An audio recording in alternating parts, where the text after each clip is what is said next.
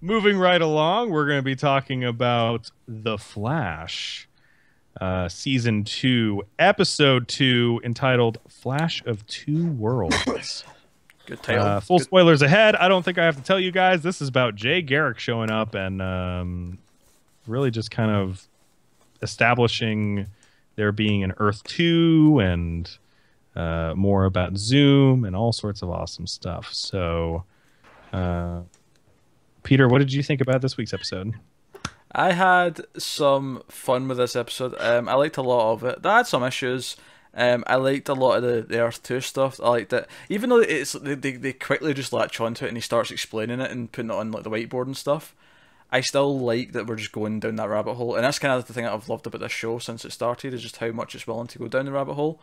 And also, as a DC fan, don't think I didn't notice that there's 52 Yeah. Parallel worlds. yeah, show. that's Or, and Alan's.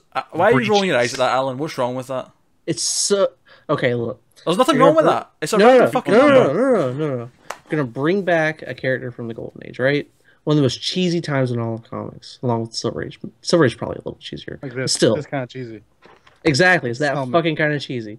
This season feels like it is just delving straight into as much cheese as possible. It's in the fucking fondue. Velveeta cheese? What's wrong with Yes. cheese? This has been a cheesy show since the start. No, there was it felt more serious toward the start. It just feels like it's progressively getting more and more cheesy as it goes along, and it's kind of driving me out of it, honestly. Wow. I'm not enjoying it as much as I did in the first season. I dug. I mean, I had a couple of small issues, but mainly, like, I don't understand why Ray doesn't have his Speed Force. Like, it just kind of annoyed me. Like, why is he deep? I mean, I'm sure he'll get it back at some point during the season, but like, that just kind of annoyed me. Like, why is he not get his powers? But Because it's a TV show and you can't have two speedsters on the same team. you will eventually. Alan, to your point on the cheese factor, I feel like there's a little bit more because it comes with trying to explain a bunch of different universes, alternate Earths and whatever. It's going to get more cheesy because first season was time travel, and time travel was centered around a murder and Right. trying to rectify that murder. And now that all of that business is done, now it's a bajillion worlds, a multiverse exists, all these different things.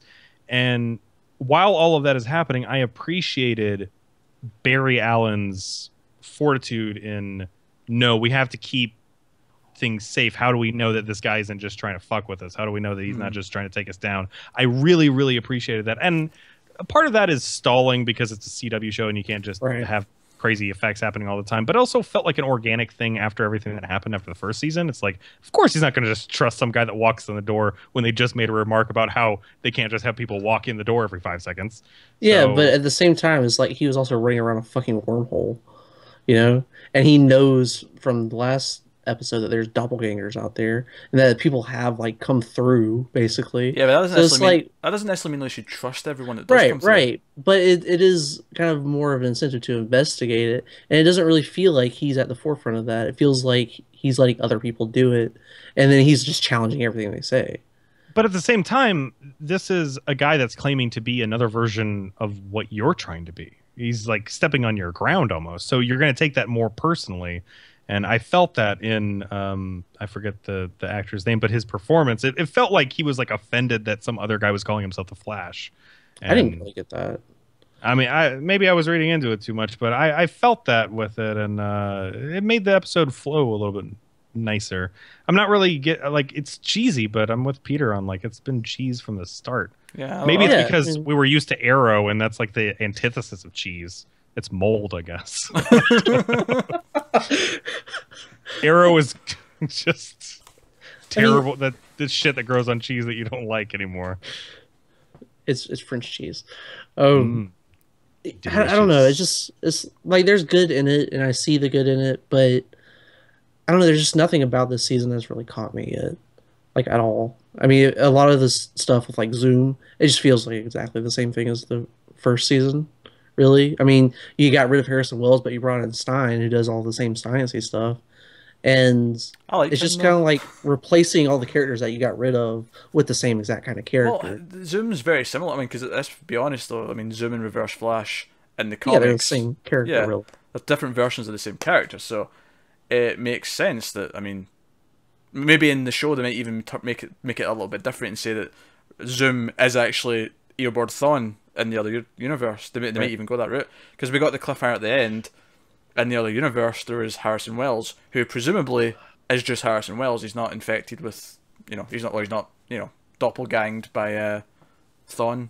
That was poor choice of words. What did I say?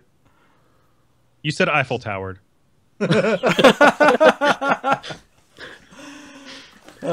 both of the Flashes should definitely do to Iris. Am I right? It'd be the quickest thing ever.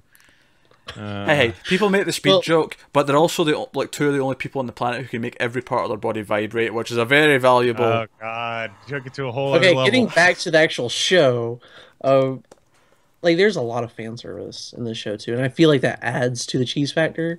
And I feel like the one instance that put it over the top was the comic cover Flash of Two Worlds, where they ran on opposite sides of the randomly placed brick wall. And Patty Spivot holds up her arm for some reason just to imitate the comic cover. Yeah, I was like, okay, that's too much for me. Yeah, that was fan servicey. That's fair enough. Yeah, I imagined in my head my mom is really into superhero shows and stuff, and now that season 1 of Flash is on Netflix, I imagine her going through this and then going over to Hulu and going through this, and then her calling me up and going, "Why the fuck did they run on opposite sides of a brick wall?" Because she will say that shit, and I will have no answer for her other than, I don't know. They wanted to make it look like a comic cover. It's just for the internet too, because all I see about the internet is just them referencing things. Most of the conversations are not about this character was interesting, this development was interesting, this happened, and it was interesting. Oh my god, they did this! Oh my god, did you catch this? Oh my god, did you catch that? Oh, look at this. Well, speaking of references, they actually reference Swamp Thing in this episode, because the place where they're actually holding Patty Spivot is the Woodrue facility or whatever, plant area, greenhouse thing, and Jason Woodrue is a character in Swamp Thing. He's a very important character in Swamp Thing, actually. Is Patty Spivot an important character in the comic books? She is in the Flash. In the comics, she's a love interest for Barry. In the comics. Because when she first showed up, I totally felt like this is a spy. This is somebody that's trying to infiltrate, trying to get close. Oh no, shit's gonna go down. Oh, no, also, her name is Patty Spivot. Yeah, it's a really weird name. What a name. I know. I thought it was Spivot, like with a V. Yeah, Spivot. Yeah, Patty Spivot. Oh, it sounded like you said with an F. It didn't matter. Alternate universes, you can have F's or V's. Interchangeable. Let's talk about her actually, because she's obviously the new addition, who's going to be like a new regular. It's like right after they said there are alternate universes with doppelgangers in every universe, and then she showed up. I was like, she's a doppelganger. She's going to do something fucking crazy. She's a doppelganger of Eddie Thawne. She's a new partner. Nah, honestly, I mean, I'm kind of people seem to like her a lot. I think she was fine. I didn't get the love. She was a wee bit over the top. I'm a little bit cynical with her though, because I feel like, it's a love interest to delay Barry and Iris for another year. That's just kind of what I felt like when she showed up. Was Iris even in this episode? Who even cares about her anymore? Yeah, she was in the episode. She was. Yeah. Was she? Oh, is she getting pushed away?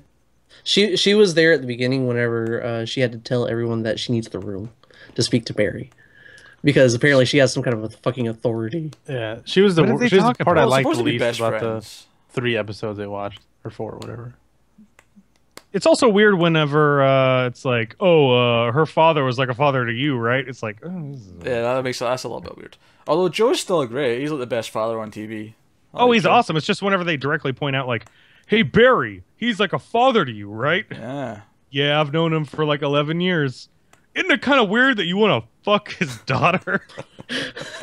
Yeah, I guess that is kind of weird. Which Iris's mom comes back at the end of this episode too. Oh yeah, I forgot about that. Yeah. That was weird.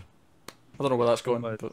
And the actress, whenever, I think it was the first line she said was just like, "It's been a long time." Yeah, which was kind of like this jokey thing. And then the next line was like, I want to see our daughter. It was like, whoa, this is a random tonal shift just in 2 lines. Very odd.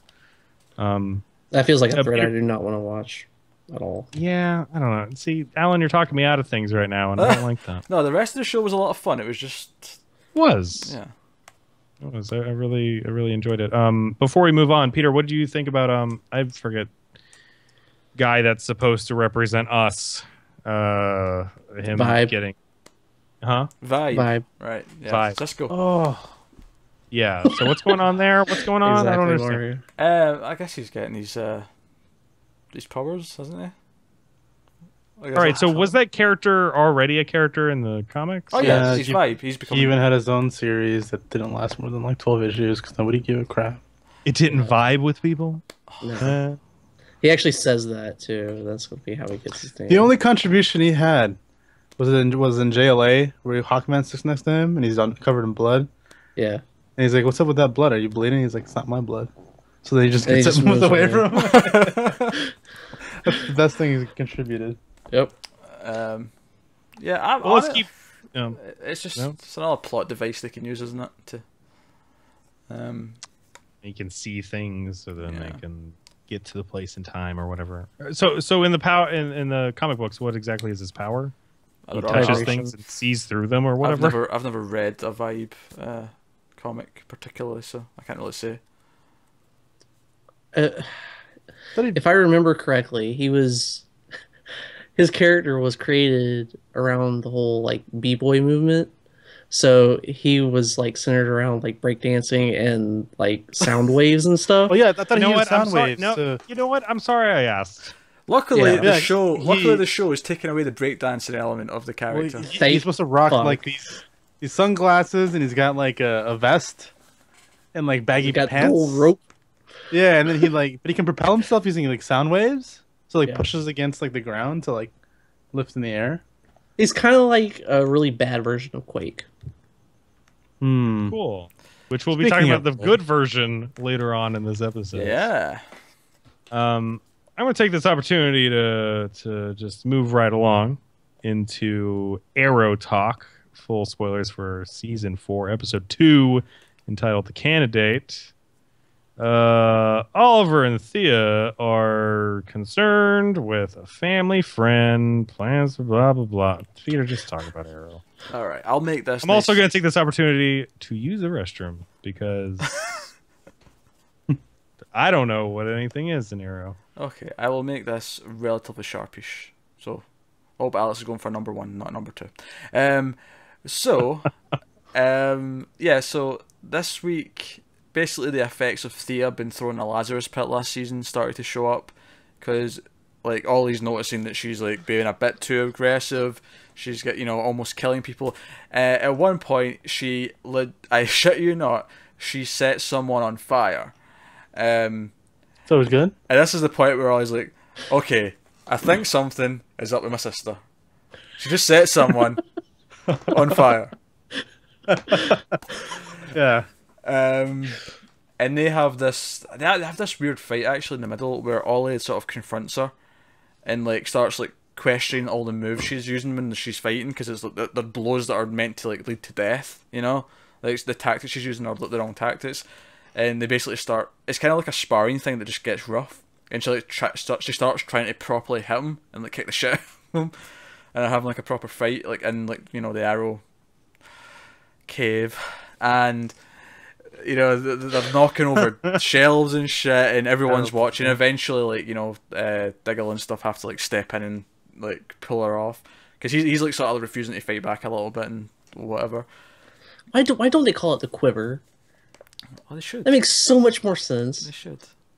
It's funny though. Like the action is actually really good in this episode. There's a lot. It's of always been good. but no, it's even better. Like I feel like the budget's been up because there's No, lots of- I believe it because it's always been good. Yeah. In the beginning, it was always been a positive in the show. But there's really cool stuff with like they're all fighting, like, because obviously there's like 4 of them now fighting, because Arrow, Diggle, Red Arrow, who's like Thea, and Black Canary, right? So they're all fighting as a team now, right?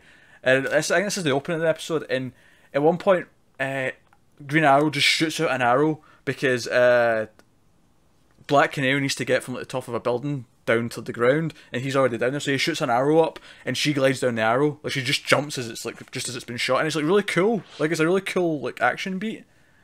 So it put me in a good mood at the start of the episode, and the episode was okay for the most part. It had the flashbacks were annoying as always, But the whole thing leads to. Wait, this is season 4, right? Why Yeah. are they still flashing back to I this know. stupid island? I know. This is getting way worse than Lost was about the island. Don't you say bad things about Lost, you son of a bitch. Hey, I love Lost. Good. But I love it. The whole point of the episode is that one of their mum's old friends goes to run for mayor. She gets almost assassinated within like 4 hours of announcing her candidacy, because it's like a running joke that the last 2 mayors have been like killed or whatever. And Ollie decides at the end of the episode that he's going to run for mayor, because he wants to be able to not only just be like a vigilante in the darkness and do his usual vigilante thing. He wants to be someone who can like step out into like the public domain and try and make things change for the better in the city, in the limelight. That's actually really cool. I like that. I wish they would do that in the comic books. So he decides to do that. The other thing that sets up at the end of the episode is once the whole thing about Thea comes out and other people don't know about it, Laurel is like, so Thea, what happened in Nana Parbat? Or what happened? What did this? Oh, there was this thing. It was a Lazarus pit, and it made me better. I was almost dead. It was totes awesome. So basically, those two. I can't even right now. At the end of the episode, dig up Sarah, Laurel's sister, because Laurel wants to go with Thea to the Lazarus pit to try and resurrect her sister. So they dig up the grave, they open the casket, and she's like, it's been like a year since she died, so she looks kind of shit. Been decomposing. What the? Yeah, she's like half decomposed. She looks all like the face is all like the skin's all sucked in. I don't know if it's accurate to what a year would be. No, because it's the CW and it would be too gross. But I will at least say that it's not like she doesn't look pretty as if she just went down. She does look like something's been happening. And that's like the cliffhanger. But we know she's coming back because she's going to be in Legends of Tomorrow, so she has to be resurrected. And this is why she becomes the White Canary. Isn't that where Constantine comes in? Probably. He might be. He's like episode 4, I think, or something. Alan, I just love that. I got a question. Alan. Can we all? I will do it too. I'm not watching this shit. I'm not watching just that one episode of Arrow No. with Constantine. That is the one episode I will not watch. You have a Constantine podcast. What time is it? It's definitely not Hellraiser's Constantine the with that fucking Hellblazer. shit. It's Constantine. Come on. Hey, Alan, I do wonder, what if they introduced Batwoman and just the whole idea of the Lazarus pit with her in this? Like, they're already using a lot of the Batman stuff, and she's not really a main Batman family member. Like, I feel like that would actually be a pretty good idea to introduce her into this world.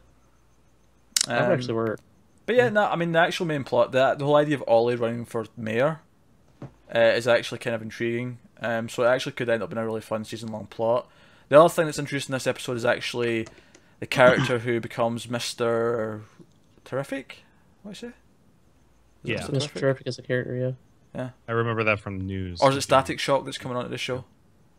No, it was Mr. Terrific. I Was it remember Mr. the Terrific? news a few weeks ago. Yeah. And he's gay? That should be dope. Mr. Terrific's gay, yes. I don't know about that. Oh, you the mean character he's- in this is gay. So, but he works at Palmertech, and like him and Felicity sort of become friends because he's like helping her, and she has to fire a bunch of people, and she ends up deciding not to. And he's like the new science whiz at the company. He's actually quite good. He's quite likable. Like right away, he had a good screen presence.